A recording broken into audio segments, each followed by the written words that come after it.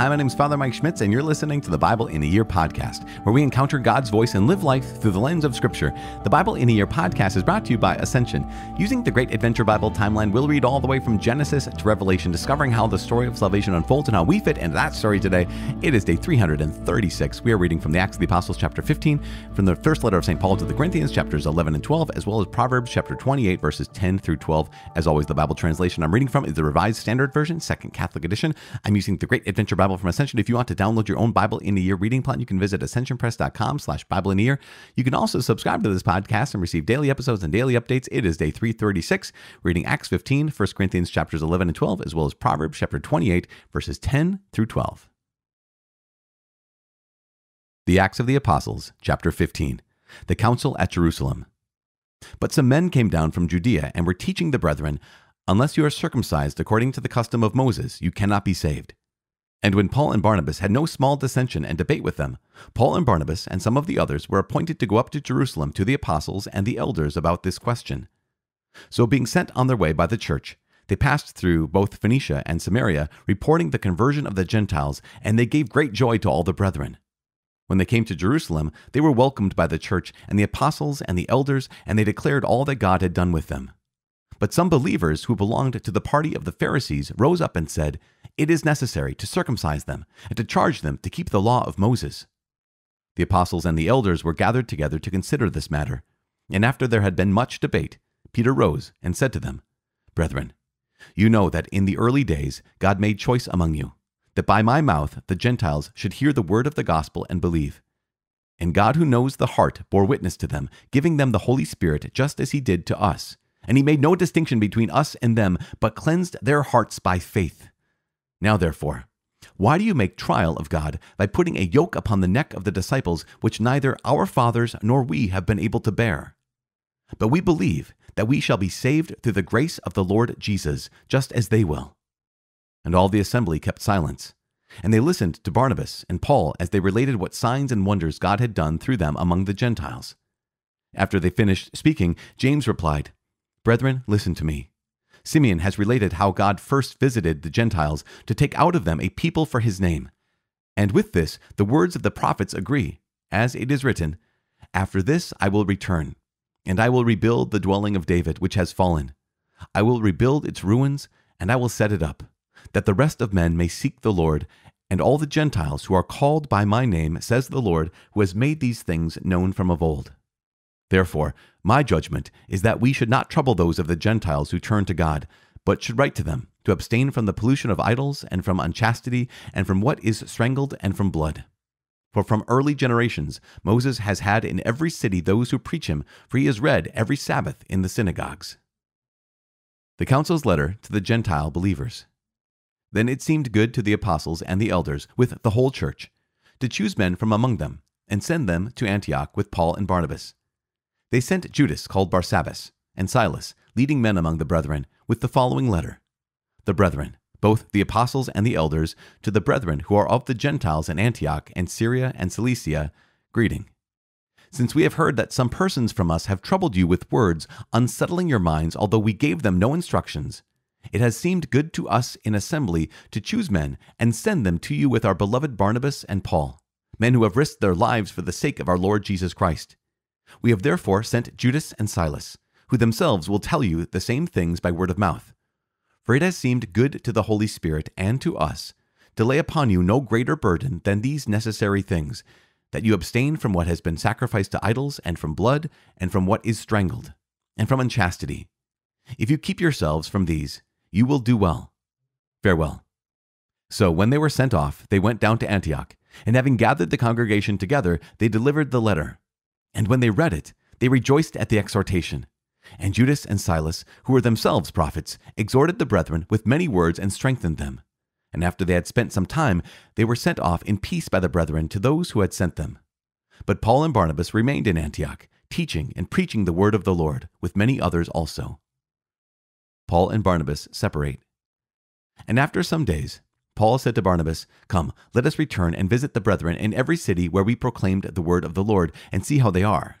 And Barnabas wanted to take with them John, called Mark, but Paul thought best not to take with them one who had withdrawn from them in Pamphylia and had not gone with them to the work.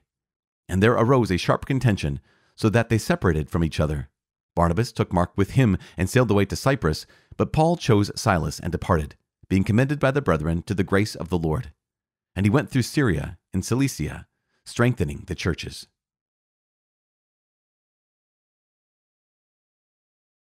The first letter of St. Paul to the Corinthians, chapter 11. Be imitators of me, as I am of Christ. Head coverings. I commend you, because you remember me in everything and maintain the traditions even as I have delivered them to you. But I want you to understand that the head of every man is Christ. The head of a woman is her husband, and the head of Christ is God. Any man who prays or prophesies with his head covered dishonors his head. But any woman who prays or prophesies with her head unveiled dishonors her head. It is the same as if her head were shaven. For if a woman will not veil herself, then she should cut off her hair. But if it is disgraceful for a woman to be shorn or shaven, let her wear a veil.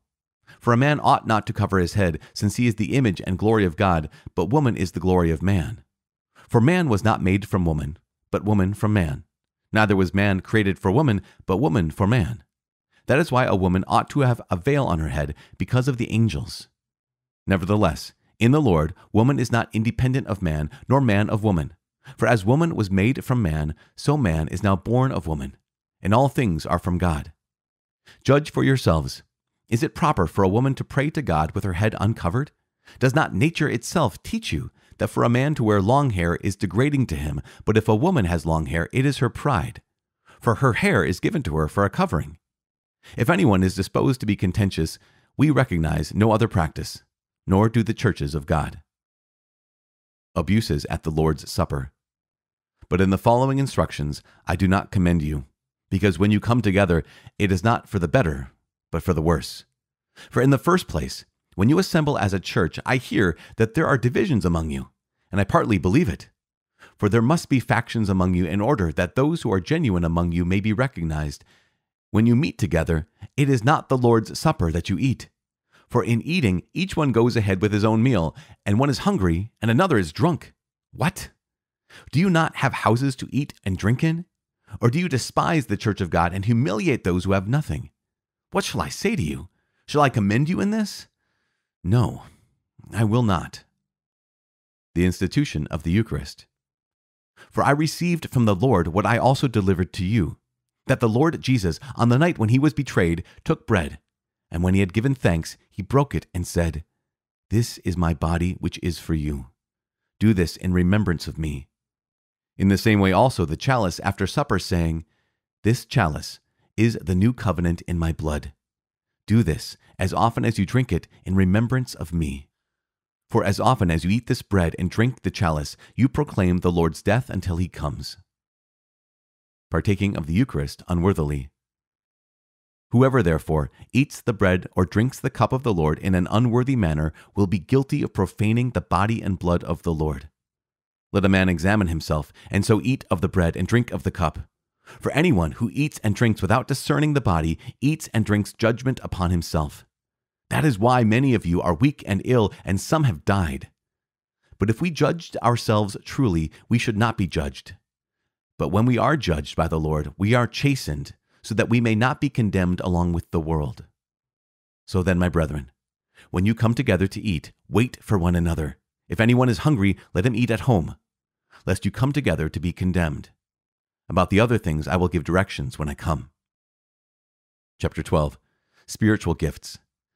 Now, concerning spiritual gifts, brethren, I do not want you to be uninformed. You know that when you were heathen, you were led astray to mute idols, however you may have been moved. Therefore, I want you to understand that no one speaking by the Spirit of God ever says, "Jesus be cursed," and no one can say Jesus is Lord except by the Holy Spirit. Now there are varieties of gifts, but the same Spirit. And there are varieties of service, but the same Lord. And there are varieties of working, but it is the same God who inspires them all in every one. To each is given the manifestation of the Spirit for the common good. To one is given through the Spirit the utterance of wisdom, and to another the utterance of knowledge according to the same Spirit. To another faith by the same Spirit. To another gifts of healing by the one Spirit. To another the working of miracles. To another prophecy. to another the ability to distinguish between spirits, to another various kinds of tongues, to another the interpretation of tongues.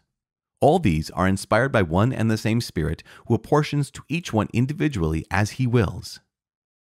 One body with many members. For just as the body is one and has many members, and all the members of the body, though many, are one body, so it is with Christ. For by one Spirit we were all baptized into one body, Jews or Greeks, slaves or free, and all were made to drink of one Spirit. For the body does not consist of one member, but of many. If the foot should say, because I am not a hand, I do not belong to the body, that would not make it any less a part of the body. And if the ear should say, because I am not an eye, I do not belong to the body, that would not make it any less a part of the body. If the whole body were an eye, where would be the hearing? If the whole body were an ear, where would be the sense of smell? But as it is, God has arranged the organs in the body, each one of them as he chose. If all were a single organ, where would the body be? As it is, there are many parts, yet one body.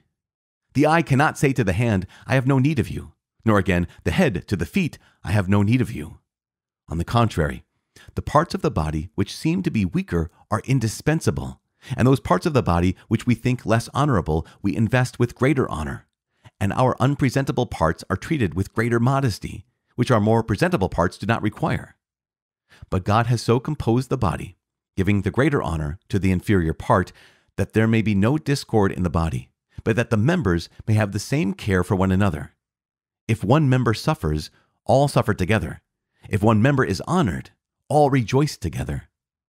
Now you are the body of Christ, and individually members of it. And God has appointed in the church first apostles, second prophets, third teachers, then workers of miracles, then healers, helpers, administrators, speakers in various kinds of tongues. Are all apostles? Are all prophets? Are all teachers? Do all work miracles? Do all possess gifts of healing? Do all speak with tongues? Do all interpret? But earnestly desire the higher gifts, and I will show you a still more excellent way. The book of Proverbs, chapter 28, verses 10 through 12. He who misleads the upright into an evil way will fall into his own pit, but the blameless will have an excellent inheritance. A rich man is wise in his own eyes, but a poor man who has understanding will find him out. When the righteous triumph, there is great glory, but when the wicked rise, men hide themselves. Father in heaven, we give you praise and glory. Thank you so much for your word. We also thank you for the ways in which your word challenges us, the ways in which your word convicts us. We thank you for questions. We thank you for things that arise in your word that are difficult to wrap our minds around and difficult to understand. We ask you in these moments, to send your Holy Spirit in the name of your Son, Jesus Christ, to give us hearts that are open to being taught, give us hearts that are open to seeing things the way you see them, the way the things are. Help us to trust you with everything, not just your word, but also your will in our daily lives.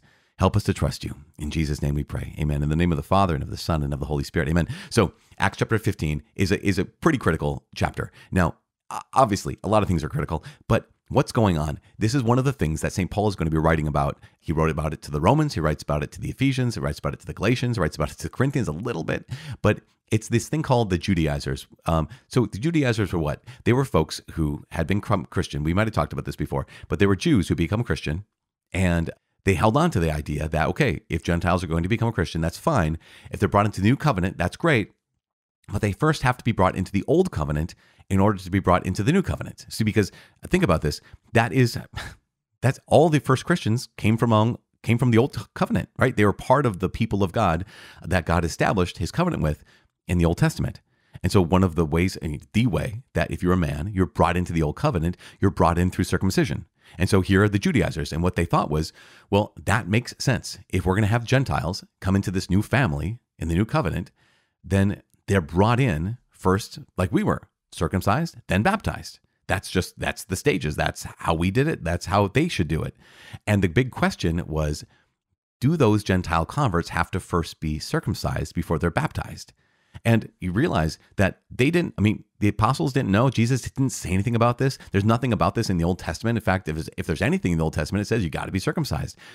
And so they don't have an answer. There's not an answer that God said in his word. There's not an answer that God said through the person of Jesus. So what do you do?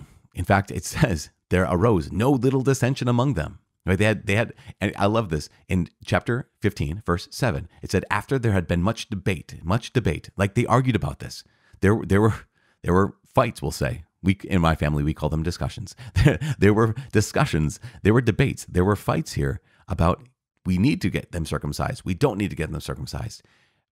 But who determines that? I mean, this is the big question. This is the reason why we need the church, and not just an invisible spiritual church. This is the reason why we need the authority of the church, right? Think about this. In this section, in chapter 15, we have the first church council. It's called the Council of Jerusalem.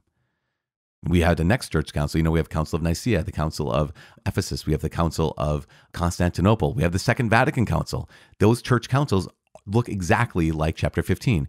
The apostles, aka the bishops, their successors, and the Pope, aka the successor of St. Peter, they come together. They debate, like they argue about this. They fight about this. In fact, there's legends. I'm not sure if this is actually accurate, but there's legends that there was a guy named Arius in the 325, right? Arianism had taken over the world. This idea that Jesus Christ isn't fully God, but is only partly God. He's like part God, part man, kind of like a Hercules situation.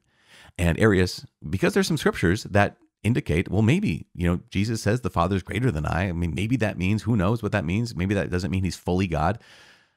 And yet, the Orthodox belief is that, no, Jesus is fully God and fully man. So the Council of Nicaea in 325, there are stories of a guy named jolly old St. Nicholas, that St. Nick himself was at the Council of Nicaea. And it's legend. Maybe it didn't happen. Some people are like, it happened. Some people are like, it didn't happen. And I'm in the middle where I'm like, let's just tell the story. It's kind of fun.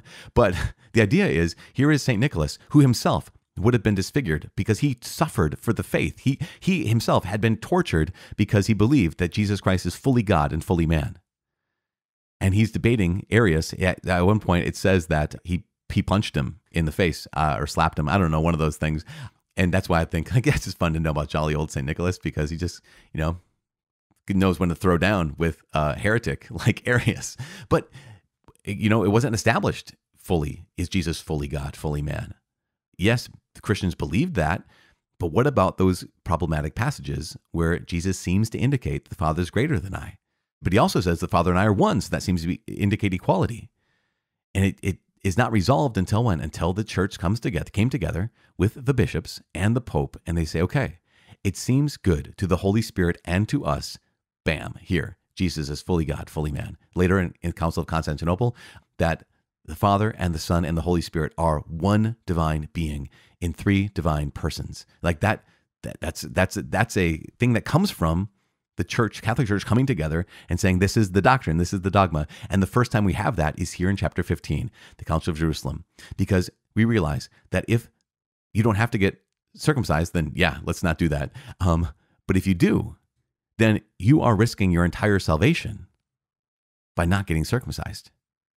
So that the answer that they're going to come up with here better be right? It better be infallibly right, or else everyone who is uncircumcised, even if they're baptized, will not be able to enter heaven. And so thanks be to God, God gave us this church, and this church actually can teach us things that God himself didn't reveal through Scripture and didn't reveal in the person of Jesus, but does reveal through the teaching of the church. Does that make sense? This is so important. And even though we know the church is imperfect. I mean, think about this. The very after this, and they announce this great news to the Gentile believers, and they're so excited, they're pumped. And then Paul and Barnabas are going to go on another missionary journey, and Barnabas wanted to take John Mark. And Paul thought it best not to take with them one who had withdrawn from them and had not gone with them to the work. And there arose a sharp contention between the two of them, so that they separated from each other. Remember, Barnabas, the son of encouragement. It was, oh my gosh, I imagine like the right-hand man of Paul. Maybe they were each other's right hand. I don't know, but there's brothers in the Lord, right? Maybe I always picture them as best friends, because as they're going through day after day of this mission work, that you hope and pray that they liked each other. You hope and pray that they lived like brothers. But in this moment, they disagreed so vehemently with each other about whether John Mark should come with them or not, that they separated from each other. He broke up the band. Yoko Ono here is John Mark. John Mark, who was Barnabas's cousin. Now, later on, we praise God. We praise God for this. Later on, they reconcile. Later on, Paul and Barnabas are close again. Later on, Paul even calls John Mark his son.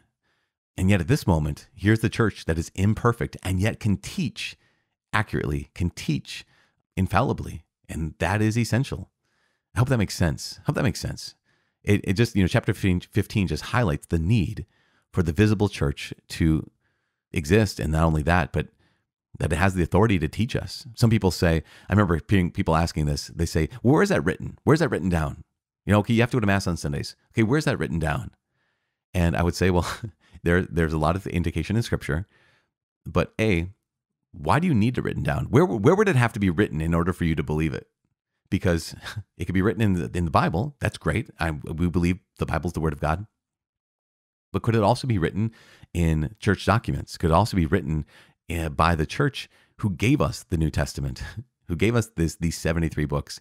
Could it be written by that authority? And we'd accept that authority. Now, speaking of authority, moving on to 1 Corinthians chapter 11 and 12, here's our first challenging letter, our first challenging section of St. Paul when it comes to men and women. And it's important to understand that as we move into this, when St. Paul is talking about the head, he's not talking about better. He's talking about source. He goes on, he says, I want you to understand, head of every man is Christ. Jesus is the source. Head of every woman is her husband. That husband's the source. Head of Christ is God. That God, the Father, is the source. Now, this is very important to get that right away. I want you to understand, the head of every man is Christ. The head of every woman is her husband. The head of Christ is God. Now, we have to understand this last piece. The head of Christ is God. Question. We just covered this a second ago. Is Jesus Christ is he inferior to God the Father? The answer, of course, is absolutely not. So Jesus Christ is not inferior to God the Father. Is Jesus Christ co-equal, co-eternal with the Father? Absolutely. So they are both God from God, light from light, true God from true God, right? So Jesus Christ and God the Father are completely equal in honor and dignity and glory. Yes. Are they the same? No. The Father is not the Son is not the Father, the Holy Spirit's not the Son, the Holy Spirit's not the Father. They're all co-equal, one God. So that's the context for everything comes after this. So when St. Paul says, the husband is the head of the wife, is he saying that means she's inferior to her husband? Well, no, unless he means also that Jesus is inferior to the Father. And he does not mean that. Keep this in mind. Very important that what he's talking about order. We believe that the Trinity is a communion of persons, Father, Son, Holy Spirit, loving each other, not the same, but loving each other with this fierce pouring out themselves in love and also receiving that love and submitting to one another out of love. This is it's incredible to even just begin to imagine what and who the Holy Trinity is. And what St. Paul's envisioning, he's right about this in Ephesians as well, envisioning is this same kind of dynamic between husband and wife in their marriage. Is that relationship, that dynamic is, okay, yes, not the same. The man is not the woman is not the man. They're not the same, and yet they are co-equal. And so what do? They say, okay, let's have order here. And the order that he's offering here is that the husband is the head of the household, essentially, right? Now, what does that mean? What does it not mean? Well, it doesn't mean that he makes all the decisions. That's not what that means, because obviously Scripture indicates and clearly reveals that men and women are equal, but they're not necessarily the same. You might say, people have poetically said, if the husband is the head of the household, the wife is the heart of the household. And just like St. Paul will go on to describe later on in this next chapter, he's saying, okay, the head and the heart can't say to each other, I don't need you. The foot can't say to the hand, I don't need you. The eye can't say to the ear, I don't need you. They're different, but they're equal. Does that make sense? This whole context is all together. It's all united together. And if we start to understand, we start to falsely understand, incorrectly understand that St. Paul is making a distinction and saying one is better than the other. The idea of having authority does not mean superiority. The idea of surrendering oneself or submitting oneself does not mean inferiority. That is not the context. And we know this because of verse 3, where when St. Paul says the head of Christ, the head of Jesus Christ is God, right? Order, not inferiority and superiority. We know this. Okay, so does that make sense? We need to drill this in because I know that there are some women who, when they heard this, they automatically shut down, or they put up the dukes, right? They kind of like put up the walls and defensives. I'm like, I'm ready to fight. I'm ready to throw down. You talked about St. Nick and Arius, fighting. We're going to fight, Father, like right here. Like, no. So important. And we know this again. It's reiterated because in verse 11 and 12, it said, nevertheless, in the Lord, woman is not independent of man, nor man of woman. We need each other. For as woman was made from man, speaking of Genesis chapter 2, so now man is born of woman, and all things are from God. So keep that in mind. This whole thing in mind is that we need each other. Now, the church was hate. I mean, think, where do we even get the idea that men and women are equal? We get that from the Bible. The Judeo-Christian worldview is men and women are equal. The only place in the world, the only religion in the world, the only philosophy in the world that's ever taught that is this, the books we've been reading, these 73 books that we're reading in this 1 year. So keep that in mind. Keep that in mind. Oh my gosh, it's so important for us. Okay, what's he talking about head covering then? Well, in the ancient world, a woman that went without her head covered was most likely a prostitute. Just there you go. So here St. Paul is saying, yeah, eat whatever you want, drink whatever you want, unless it's going to lead someone to sin. So here's some women who are like, in that case, I'm taking off the veil covering. I don't have to go outside with this veil because I'm not living under the law anymore. I'm living in the Spirit. And he's like, yeah, but listen, that's going to be hurtful to some other people. It's not actually very honoring because you're going to lead people to think that all the women who are Christians going without veil head coverings are prostitutes. And so does that make sense? Okay. Gosh, I should have spent less time on this, but the abuse at the Lord's Supper, so horrible, but yet St. Paul reiterates that Jesus Christ is truly present in the Eucharist. That is, when we celebrate the Mass, it is the body, blood, soul, and divinity of Jesus Christ. How do we know this? Because of this horrible thing. St. Paul says in chapter 11, verse 27, whoever eats the bread or drinks the cup unworthily is guilty of profaning the body and blood of the Lord. That is his body and blood. In fact, that idiom, profaning the body and blood of the Lord, means you're guilty of his murder. And that's really important. That's one of the reasons why every single one of us has to go to confession before we go to communion. If we're aware of mortal sin, if we're aware of serious sin, we have to go to confession before receiving Holy Communion. That's why there are debates like of coming before the Lord, going to Mass and receiving Holy Communion if someone is in public and obstinate opposition to the commands of God, that they may not receive Holy Communion. Typically, we police ourselves. It's like, I'm not going to go forward. If I go forward, I'll maybe cross my arms over my chest to receive a blessing. But yeah, it's tough because St. Paul says this is why people are dying even. And it's a big deal.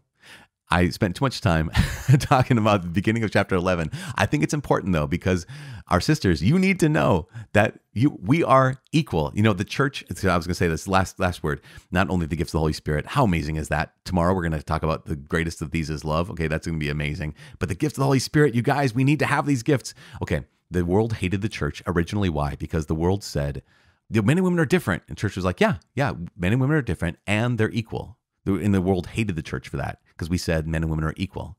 Now, the world says men and women are not different.